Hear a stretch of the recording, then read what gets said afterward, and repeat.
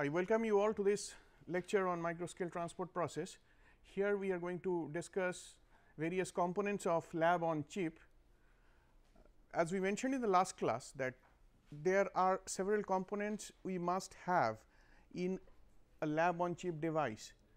These components are supposed to be pumping, valve, separation, mixing, diffusion between layers, heating and detection, and there could be some other components also depending on the application that you are looking into.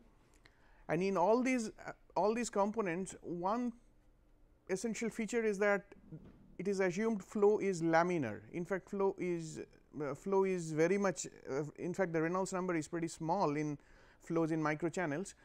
Flow is considered laminar and the interaction between layers are utilized in most of these components. So, this is unlike a typical flow in a channel where there could be turbulence and there could be movement of eddies from one place to another. That is absolutely missing, because you are relying on two layers flowing like a pack of cards, one sliding against the other, and diffusion is taking place from one layer to the other. So, you are relying on this laminar flow, that is for certain. So, these are some of the things that you should remember. Now, when it comes to pumping, of course, you can have a pump that we have in a conventional sense. For example, you have seen centrifugal pumps where you have an impeller rotating. Now, having such components in a micro scale is not something very easy. Of course, it is doable, people have done it, but it's not very easy to implement. So, people have looked for other alternative routes that they can use to implement a pumping action, and the actions that they have is I have categorized them. One is centrifugal force. Okay, how does centrifugal force works? Suppose you have a CD type device. Suppose you have a CD device. Suppose you have a CD device, all right, and in this device you have this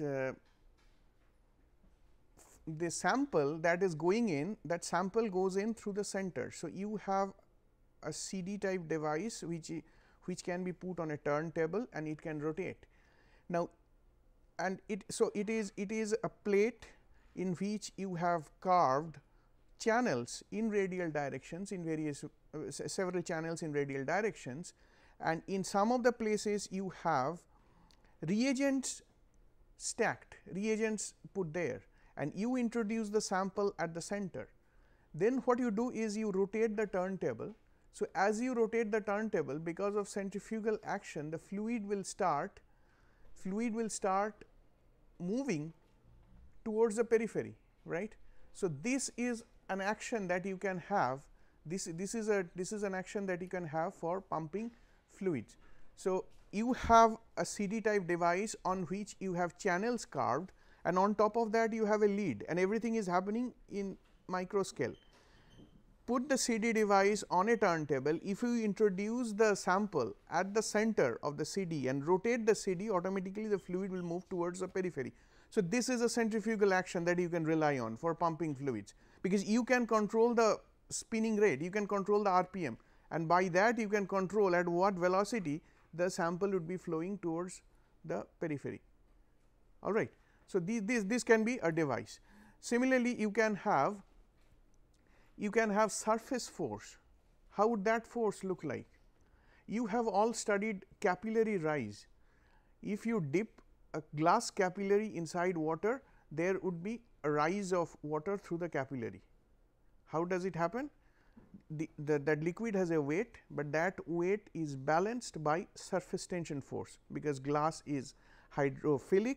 So, you have the surface tension force is balanced, the weight of the liquid is balanced by the surface tension force. So, surface tension can raise water through certain height. Now, if you have a tapping point, because anyway you are working with small scale. So, if you have a tapping point little above the water level, you can have a continuous flow of water. So, this is basically a surface using surface force to pump a fluid.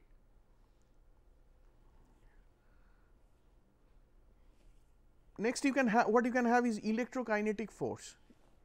Electrokinetic force means you can have electrodes put there, and you can mobilize the charges, and with the charge some bulk liquid is also dragged. We will discuss this electrokinetic force in detail later.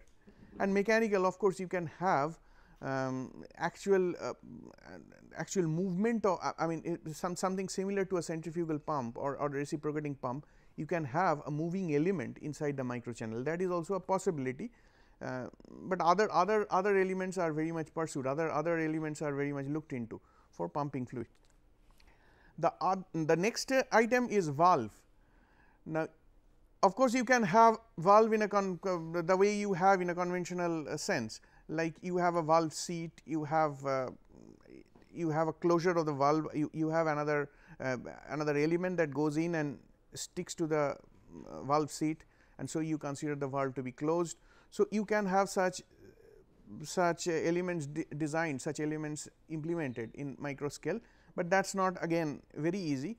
However, other ways people have looked into, and one is having a hydrogel layer, because hydrogel has some unique properties. It can respond to pH or thermal trigger. Either it can contract, it can contract as well as it can expand depending on the external trigger. So, if you put a hydrogel pillar at the channel inlet, and if you put a trigger from outside, and by that trigger you can shrink the gel layer or you can expand the gel layer. So, by that way you can block a channel or open part of the channel. So, hydrogel can act as a valve in that case. Also, there could be something called hydrophobic layer. If you have a hydrophobic element, on the wall, you know that the contact angle, if there would be adverse contact angle. You might have seen already when we dip glass capillary in mercury, how the interface would be. So, that gives you an example how a hydrophobic layer would have, how a hydrophobic surface would be acting towards water. So, if you have an aqueous solution and if you put a hydrophobic layer, then because of this surface action, because of this surface tension and contact angle, you may have to cross a threshold pressure, and then only you can have a flow through the channel. So, a hydrophobic layer, a small hydrophobic layer put on the channel wall can act as a valve in a sense. The third element that we have here is separation. In lab on a chip device, you need to have separation accomplished, and for that there are various techniques that are available.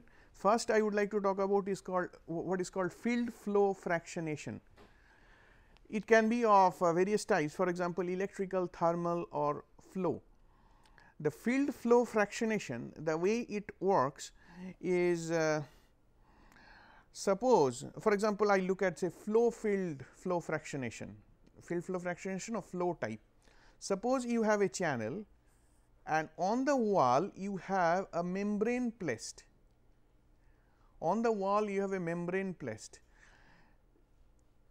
I said that the flow would be laminar.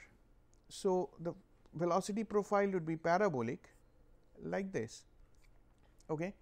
And there is this membrane. So, if you have solutes inside this, the liquid that is flowing within the channel, if that has solutes, then the solutes would be as you collect fluid from this side. So you have a flow down this way, and at the same time you have some collection of fluid at a very low rate. You are collecting fluid from this side. Okay.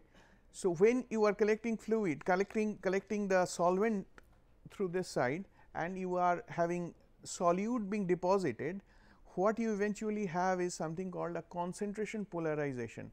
By that, what I mean is, you will see that the particles that are being held on the membrane surface, if the particle is smaller, it will have a larger diffusivity, and it will be easy for that particle to go to the bulk, move to the bulk. The particle that is being restrained by the membrane, if it is small, it can go to the bulk easily. If it is a bigger particle, it would be difficult for that particle to go to the bulk. So, depending on the size of the particles, you will see a classification here. This is something called a polarization. You will have particles of certain sizes held next to the membrane, and particles of other sizes are more close to the bulk, I mean more towards the center. Now, you are introducing a parabolic velocity profile from this side.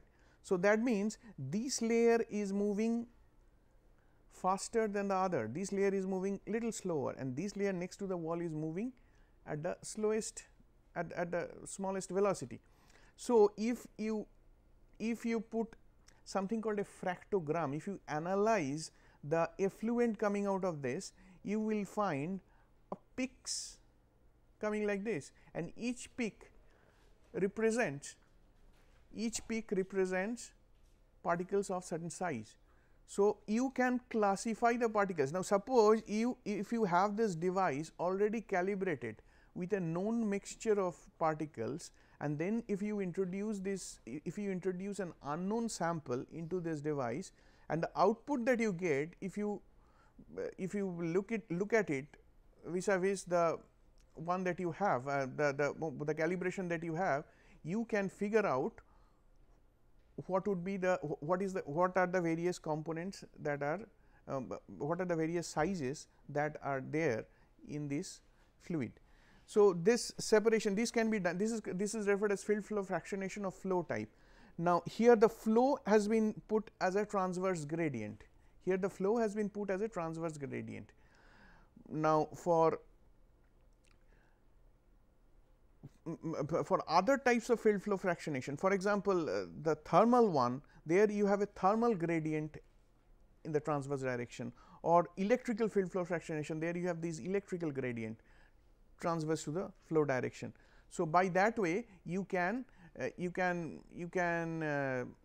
by that way you can classify, by that way you can separate particles depending on their sizes or depending on their properties with the distance from the wall. And since you have always a parabolic velocity profile, I categorically said that you are relying on laminar flow in the microchannel. So, you can get layers, one layer at a time, middle layer first, because that is moving at a highest velocity, next layer, and then the other layer. So, you can separate the particles, you can get a fractogram with particles arriving, eluting at the outlet at different times. So, you can classify them. Similarly, there are other separation components, like you have these electrophoresis, dielectrophoresis, or dielectrophoresis plus field flow fractionation. We will discuss these in details. In electrophoresis, you have put electrodes and you apply electric field depending on the size and the mobility, depending on the mobility of the ions, that means size and charge of the ions, you can separate the you can put it will be more close to the electrode or away from the electrode depending on the mobility of that ion, mobility of that charge. So, you can find out what then if you study them. For example, in electrical field flow fractionation, I will discuss this later, that you impose this electric field in transverse direction. So, depending on the mobility of the ions, they will be located either next to the electrode or away from the electrode at various locations.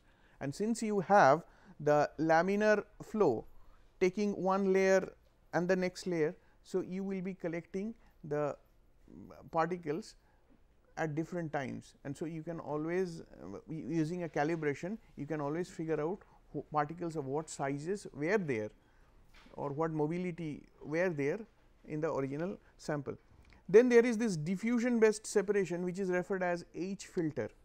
It depends totally on diffusion, it does not have any electric field involved. I will discuss this, I will draw a picture very soon.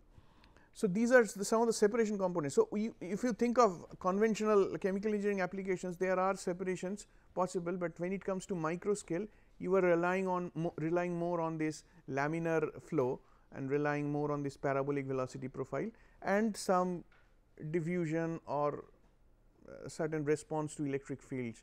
So, these are some of the things that you look into. Of course, you need mixing in microchannel, and mixing is in a traditional sense, in a macro scale, it is done using an impeller, using a stirrer. Here that is possible, you can have a stirring element within a microchannel, but implementing it in micro scale is not very easy. So, there are alternative routes people have looked into. One is say passive mixing device using grooves or laminations. You have already heard of these passive mixers. That means, you have two streams flowing through a tube, and then you have several baffles placed on the way. So, that two streams they come together and then they diverge. So, by that way you increase the contact area between the two streams, and so you enhance the mixing. So, these are some of the elements that you would look into when it comes to mixing in micro scale. Then there is diffusion between layers, which is very important. I will discuss this very soon. What is a T sensor? In T sensor diffusion, people rely on this laminar flow or parabol, or one layer sliding against the other. That means, no cross flow, no eddy formation, and then the diffusion from one layer to the other. This is people are relying on this, okay, to develop sensors. So, this is a T sensor we are going to discuss very soon. Then there is this heating component also you should have in a micro scale process, and heating component, one heating requirement I have given an example here, cyclic heating for PCR reaction. Okay. This reaction, this requires heating in steps. Within a very short time you have to accomplish several up and down in temperature. That means, you increase the temperature by certain degrees and then you decrease it, again you increase, again you decrease, again you increase, again decrease. So, you have to do, these are called thermal cycles, and you have to expose the sample to such thermal cycles, several such cycles, okay, within a very short time. And typically, if the mass is more, then accomplishing these cycles will not be very easy, because if the mass is more, you think of it, what would be the heat requirement? What would be delta H? Heat requirement would be mass into specific heat into delta T. So, if delta T is known, specific heat is known. So, if you have a large thermal mass, so you have to inject so much of heat, and that heat has to distribute through the entire material, okay, and then the temperature has to uniformly rise everywhere within this material, and again you are cooling it down, and you are doing it 20 times within a very short period. So, that is very effectively done in a micro scale, and that is what I referred as cyclic heating for PCR reaction. There are of course, all these after all these microfluidic elements, microchannel devices, a major application is in sensors. So, there has to be some detection element involved. This detection is done either by optical method, okay, optical interrogation, or amperometric sensing. That means, you find out the conductivity of the fluid that is passing by. So, for example, you have classified the sample, you have a sample and you have classified it into several components, okay, and you had this parabolic velocity profile. So, one component is eluting at some time, and then the next component, then the next component, it comes like this. Now, if you want to identify those components, one could be this optical interrogation, optical detection. The other way to do it is by amperometric sensing. That means, you find out what is the conductivity of the sample that is coming out at a particular time from the outlet, and from that you can generate a fractogram. So, these are some of the elements that you have for lab on a chip device. Now, let us look to this quickly. This what are the pumping elements that we have here? First of all, use of moving part as in a conventional pump with the help of micro machining. This can be done. There can be a moving part, but this is not the only way to do, and this may not be very easy to accomplish. So, there are other methods which are in demand here. Centrifugal force to drive fluid through channels in radial direction, which is referred as lab on CD. This is used in certain industry, this lab on CD is used. So, these are these I have discussed here. The third one is use of coating with favorable contact angle and pillars in the channel to enhance a capillary rise type flow. So, you can in a channel you can have favorable contact angle, as I said, capillary rise of water in a glass capillary. Now, one thing is there, the capillary diameter has to be I think what we have studied is it should be less than say 5 millimeter, or there was a threshold. I mean, if you cross the diameter, you see this capillary rise is not substantial. So, you can so what you can have is to induce this capillary rise or to induce this surface tension driven flow, you can introduce small pillars in the channel. So, that means, if this is the channel, if this is the channel, within the channel you can introduce small pillars. So, these pillars will provide extra surface area, so that you can have enhanced flow. The fourth element what you have here is electroosmosis. I said electrokinetic pumping, right.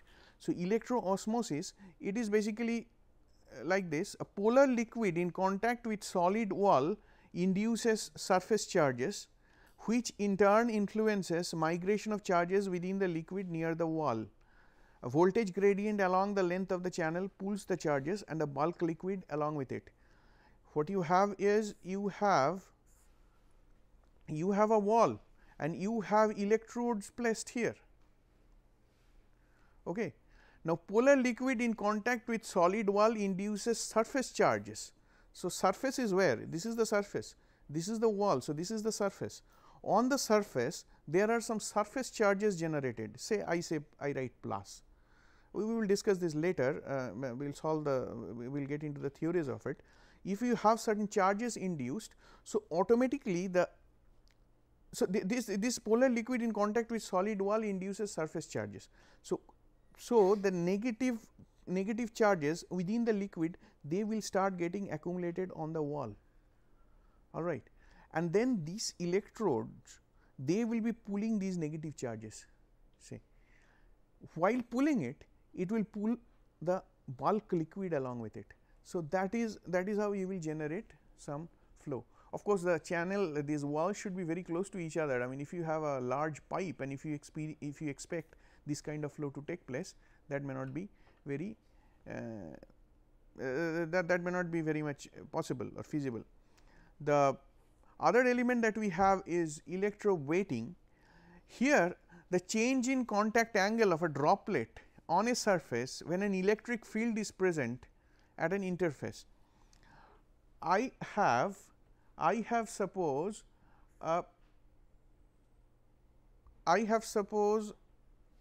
the wall, and on which I have a droplet sitting there.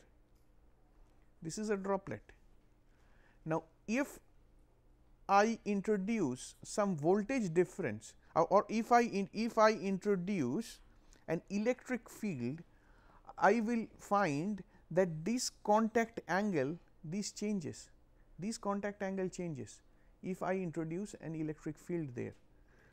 So, if this contact angle changes, so then this would be more spreading. For example, this was the liquid, and later on when you bring in the electric field, the liquid cannot grow, but the volume remains same, but the liquid the contact angle will be different. Okay. So, if you have an arrangement where you have suppose one ground electrode on top and several control electrodes in the bottom, okay, and suppose you have a droplet sitting here, a droplet is there and you apply electric field using the electrodes. So, this would be more spreading, and while this droplet spreads, it will go to the next, it will touch the next electrode. Then what you do is you switch off the, see you have these electrodes are, they can be controlled separately. So, you switch off this electrode and introduce electric field through this electrode. So, automatically this droplet will be picked up by this electrode and the same process will continue. So, you will see this droplet rolling down, this droplet would be rolling down through these electrode assembly, all right, by this phenomenon. So, that is what exactly what I mean by this electroweighting here.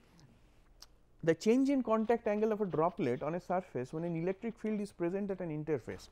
A droplet is held between two sets of planar electrodes, I described here. Two sets of planar electrodes, upper one consists of single continuous ground electrode and the bottom one with an array of independently addressable control electrodes. By spreading the droplet using the electric field such that droplet touches adjacent electrode in the array and then switching on the adjacent electrode, movement of droplet is accomplished, all right. So, this is one method by which you can move a droplet within a microchannel. Next, what we want to discuss is a T sensor, because this is some element which you have probably not seen in macro scale. This is a unique device, but this became once upon a time, this was very popular in microfluidic literature. This T sensor, it is basically nothing but a channel, it is nothing but a channel through which there is a provision for two liquids to enter into the channel. Two liquids can enter into the channel. So, ideally you expect the liquid to be moving like this parallelly, right, like the two layers, they are moving parallelly. So, this is ideally, that is what you expect. This is just a channel with two liquids introduced. So, they will be moving parallelly, one layer sliding against the other. Now, if you allow diffusion to take place in between, then you expect, suppose one is say having a red color and the other is colorless, and one can mix with the other. So, in that case you can have the color moving from one layer to the other. So, if the red color is, if this is say red colored and this is say black, this is a black colored, you will find there would be some amount of diffusion. So, the interface would be a little blurred, because one layer will diffuse into the other, all right. Now, what you have in a T sensor here is that you have a sample stream and other stream.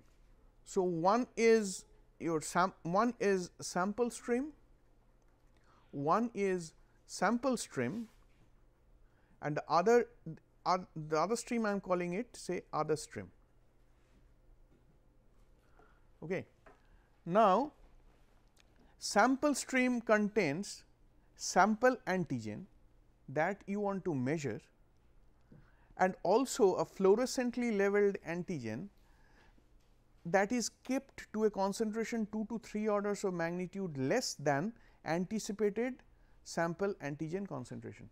So, you have a sample stream that contains sample antigen and a fluorescently leveled antigen, which we refer as LA. So, there is SA and there is this LA. So, one stream, that is the sample stream contains SA and LA. So, SA plus LA, that is what sample stream contains, and this other stream that contains a known concentration of antibody AB to the target analyte. So, what that means is, I want to find out what pathogen is there in a sample. So, I have several antibodies present and I would like to find out which antibody goes with the sample. So, I say I have say 5 antibodies and I know 4 will not go with the sample, the only one will go with the sample, that is the target, that but that I do not know. I do not know what is this sample antigen. So, sample antigen is something which I do not know, and I want to find out what is this sample antigen. So, I have introduced some amount of fluorescently labeled antigen, okay, that is LA, which I introduced with the sample stream, but its LA concentration is very small, and then I am having these two streams flowing side by side through this channel. So, the implication of this is that AB molecules, these antibody molecules, they are larger and slow to diffuse. Now, AB binds with all LA if SA is not target analyte.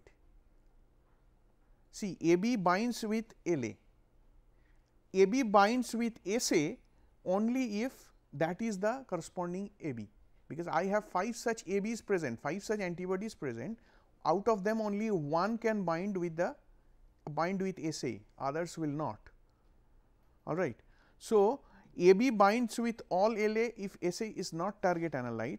So, bound LA cannot diffuse into AB stream once this LA is bound with the AB, because AB is a bulkier. So, color stays near interface, because LA gives you the color, LA gives you the color. So, so color stays near interface, because LA which gives the color, that is bound with the bound with AB, and AB is a bulkier molecule. So, it cannot now diffuse. So, it will stay next to the interface. AB binds with SA and some LA if SA is target analyte. So, if SA is target analyte, because SA is there in very large quantity, at the very outset I said that LA concentration is intentionally kept 2 to 3 orders of magnitude less than anticipated SA concentration. So, in the event SA is the target analyte, so if in the event the AB binds with this analyte, so in that case there will be lot of free LA available, okay, and this and free SA as well, because AB is only in fixed quantity, and if this is binding both with LA and with SA. So, there would be free SA, free LA available, and these can diffuse into AB stream. So, AB stream means which stream? The other stream. So, I had originally sample which is SA plus LA, and I have another stream which is AB. Now, two are moving side by side, okay, and then I will find that in most of the cases there would be this is the color. So, this color is penetrating, maybe this is more deep and this is light. So, this part is probably lighter, but there would be a penetration of color into this other stream, which is predominantly AB. This penetration of color is possible only if this SA, if the AB that I introduced is actually it corresponds to the sample antigen, but this penetration of color is not possible if this AB that I introduced is not, it does not correspond to the sample antigen. So, I have several such channels in place. I have several such, suppose I can assume, okay, this is my sample and this sample can contain say 10 such pathogens, it is possible. I want to find out which one is present there. So, I have the target, so I identify the target antigens and I get the antibodies and I put them in place and I flow them side by side, and I find in one case there is diffusion of color deep into that other stream, deep into the antibody stream, and in other cases the color remains mostly next to the interface. So, from that I can figure out which one is the target antigen. So, which pathogen I have in this sample. So, what we have here is that I said AB binds with SA, lot of free LA etc., and spread of color into AB stream. More than one T sensor in the chip with different AB to target analyte, spread of color can be determined digitally. You can have an light source, you can have a light source and you can have a detection element placed on the next to the wall of the microchannel, and from that it can sense it digitally, it can go through some algorithm and it can tell you, okay, this is the pathogen directly from that scanner. I mean, you do not have to look at this and find out okay, how much the red color has gone in and make decisions on your own. It is not that way. You can acquire the data digitally and have a software to analyze this and software to tell you okay, this is the pathogen. So, this is a device which can be used to find out which pathogen is there in a sample. There is another element of interest here, I mean, which is unique. These elements are unique. I mean, we thought that we know about flow and macro scale processes, but in micro scale processes there are some simple elements that can do a lot of important work. Here you have two parallel laminar streams. Two parallel laminar streams will flow. One is the sample stream such as blood containing aggregates of different sizes, and the other is acceptor reagent such as saline water. So, what you have in this case is you have a channel through which you have two streams flowing and they are flowing parallel to each other. One is blood containing aggregates, aggregates of different sizes, and the other one is saline water.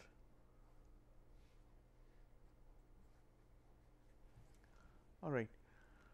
So, you have these two streams flowing side by side.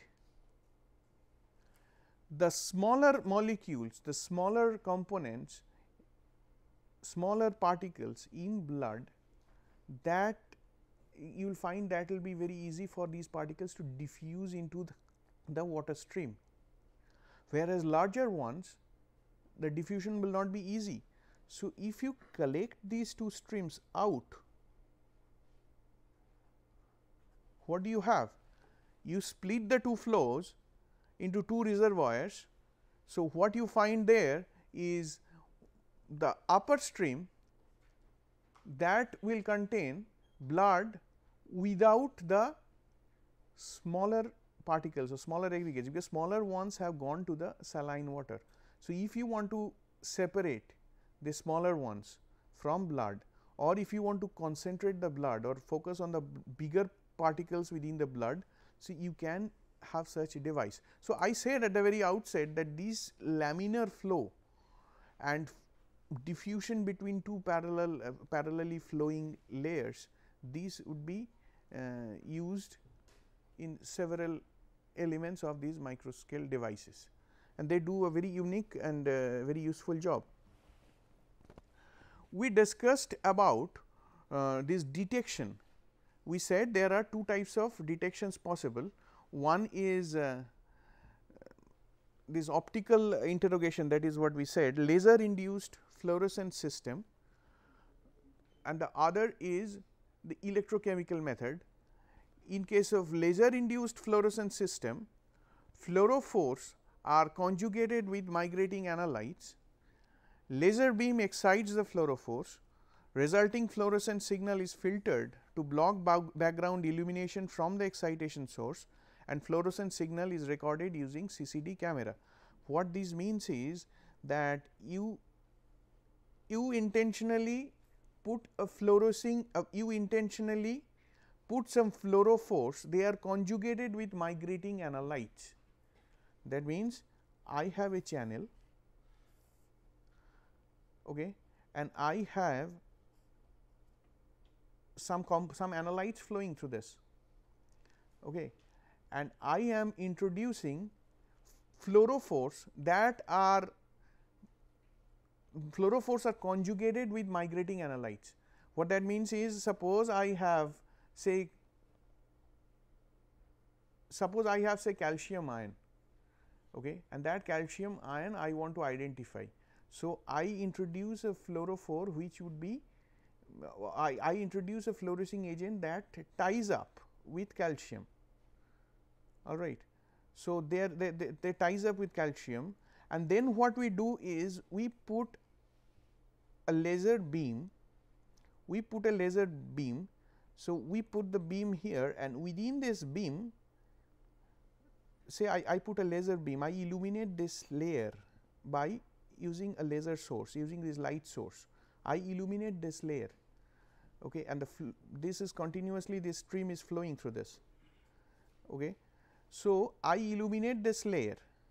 I illuminate this layer means I produce a light of certain wavelength. That is what the purpose of laser is.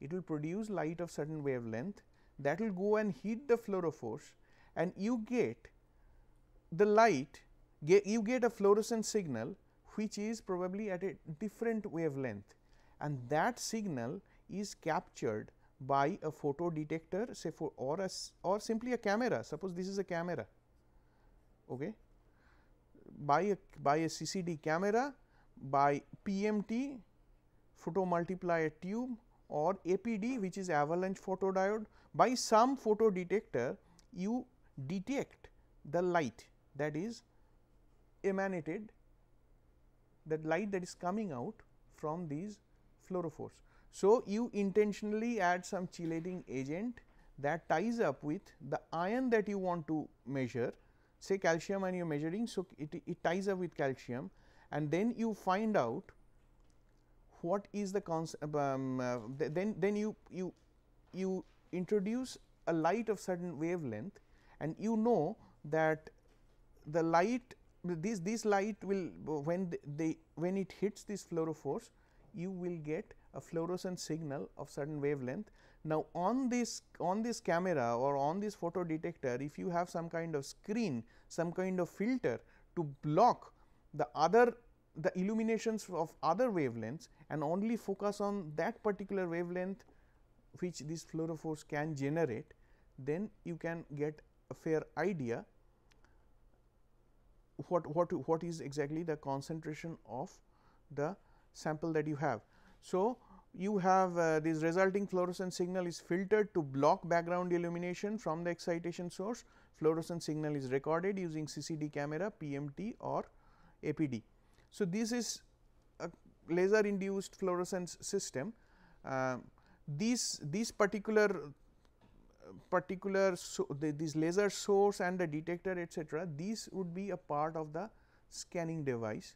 So, these may not have to be a part of the micro channel, but this would be next to the micro channel, and if this microscale this wafer, if this is optically transparent, then it can be held, the laser, that light source and the detector can be held next to it.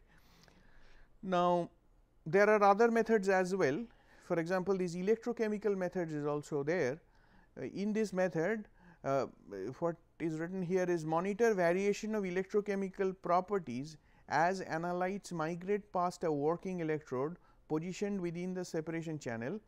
The conductivity is related to the concentration of species. That means, in the channel you have electrodes positioned within the separation channel. So, you have electrodes positioned within the separation channel, and you find out the conductivity as this quantity.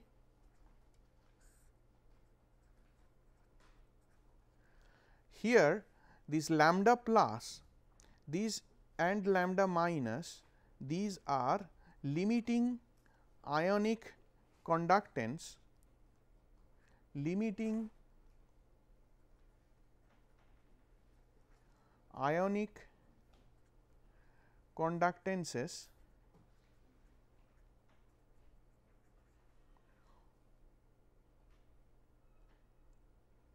in solution.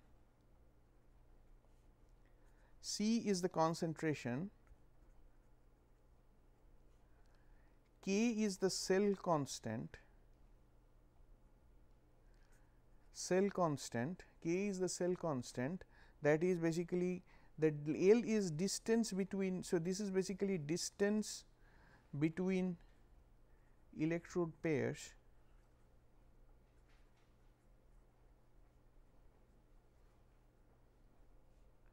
divided by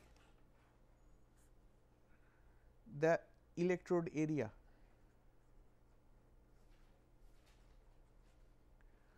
So, by looking at this conductivity and by having a pre-calibration done, you can figure out which component is eluting from the channel. at what time. All right. So, you can identify the components.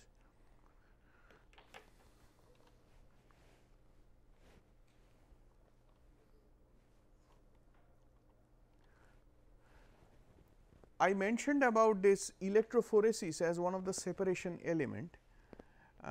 What we have in this electrophoresis here is that migration behavior of charged species under the influence of an electric field. Here analytes are suspended in an ionic buffer element at a specific pH. Each species migrates with a different mobility, allowing them to be resolved as distinct zones and separated on the basis of size and charge. Biological macromolecules such as proteins are analytes. What we are talking about here is basically I have two electrodes,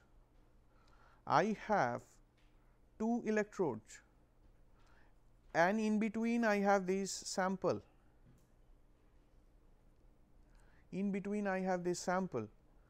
So,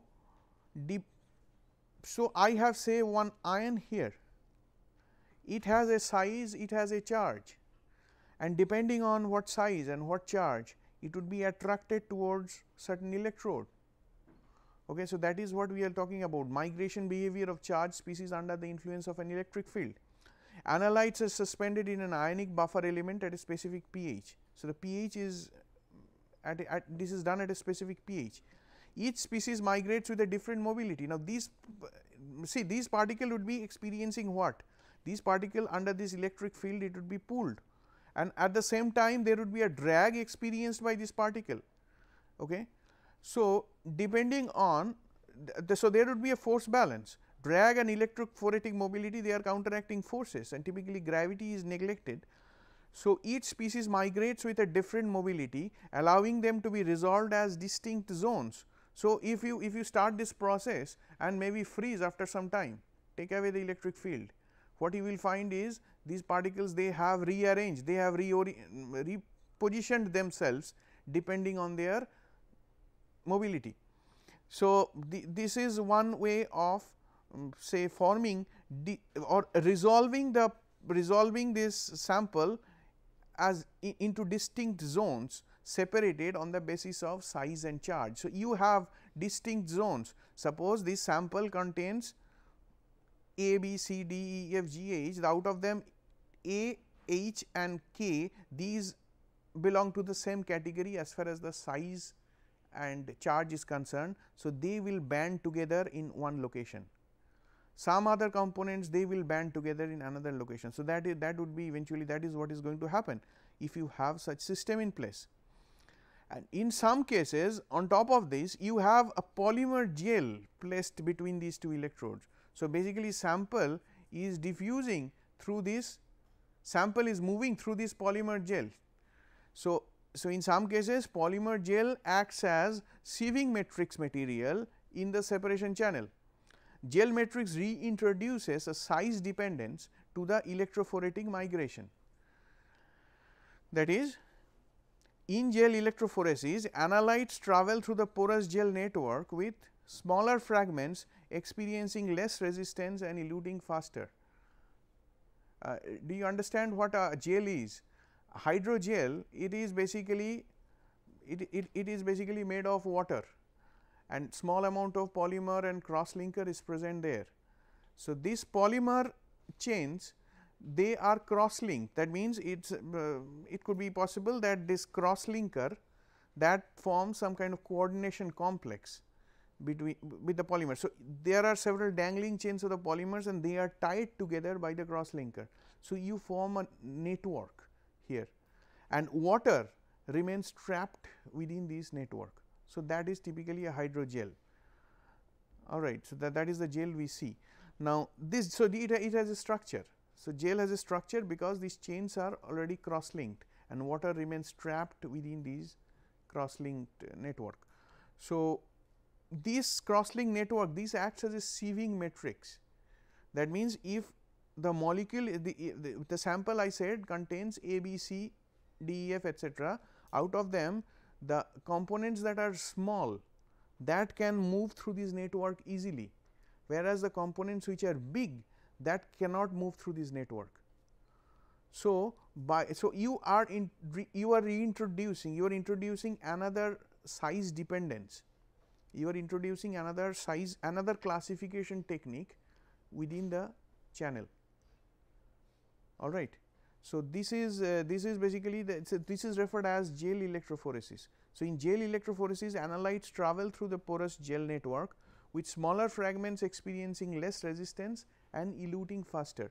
Now, I want you to think of this, the picture that I had here, the picture that I have here. Now, if you invert it this way, you have the electrodes here and the sample is placed in between. So, if you move it by 90 degree, okay, and then you have a laminar flow through this, laminar flow in this direction.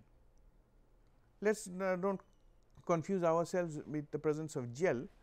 You have the two electrodes and then you orient them, you rotate this by 90 degree. So, depending on the size and the charge, the particles, as I said, A, D and H would be sitting in at one layer. So, if you have the two electrodes present there and if you have the sample, so they would be attracted to, I said it is moved by 90 degree, right, it is oriented, it is rotated by 90 degree. So, if after some time if you switch off, if you freeze, then this you will find one layer, one band with A, G and H depending on the size and charge, another band with some other components that have similar mobility. So, you will be producing bands within, all right. So, within this channel, and now if you are flowing, if you are having this laminar flow, if you have a parabolic velocity distribution, one layer sliding against the other at different velocity. So, what you will find is you would be eluting layers based on their size and charge, right. So, you will be producing, as I said, fractogram, one size and then another size and then another size, right. So, this is exactly what you call electrical field flow fractionation. I just now mentioned field flow fractionation of electrical type, where you have electric field to put the components in bands and then eluting it using a parabolic velocity profile. That is exactly what is electrical field flow fractionation, and that is what you can accomplish using electrophoresis in a rotated frame. Okay, I would like to stop here. In the next class, I will probably complete this lab on a chip, complete this discussion on lab on a chip, and then we will proceed further on basics of microfabrication. I stop here today.